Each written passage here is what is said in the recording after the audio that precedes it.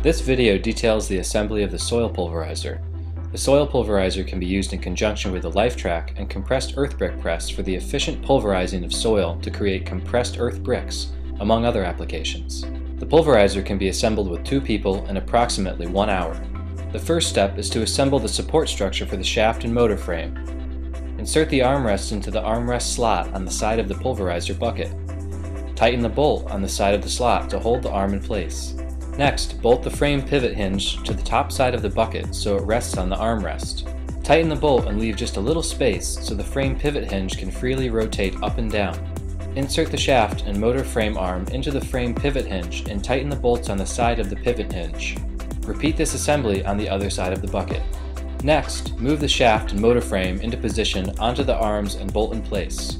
Install the bearings on the shaft mounts with the 4 bolts, nuts, and washers for each bearing. The bearing goes on the outside of the mount on the right side of the frame and on the inside of the left side of the frame. Make sure the bearings are oriented in the correct position as shown here.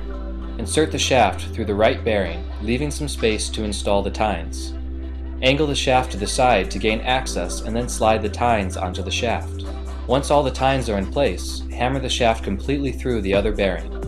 Install the coupler on the end of the shaft between the motor mount plate and the bearing mount plate.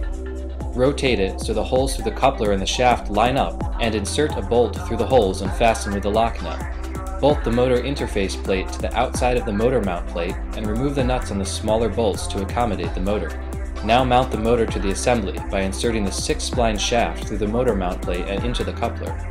Tap the motor until it is flush with the motor interface plate and then bolt into place. Tighten the bearing collars onto the shaft and tighten the key in the coupler using an Allen key. Tighten all of the bolts of the tines onto the shaft with a socket wrench and extension. Mount the hydraulic fittings on the hydraulic motor. The case drain receives a SAE4 by MPTF 1/4 inch coupler to the 1/4 inch male quick attach coupler.